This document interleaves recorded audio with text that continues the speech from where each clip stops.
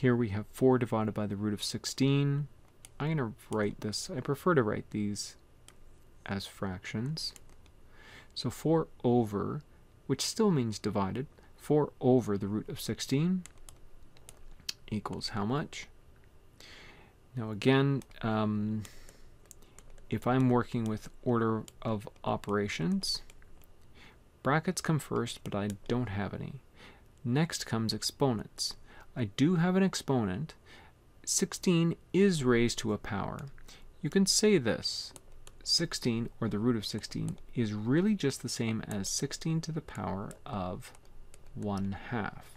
You can try that in your calculator. You're going to see that you get the same result in either case.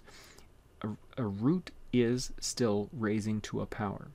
So I have to deal with that first. I have to find my root of 16. And the root of 16 is 4. Now I can move on to my, my division. And so 4 over 4 is equals to 1. And so my answer is B.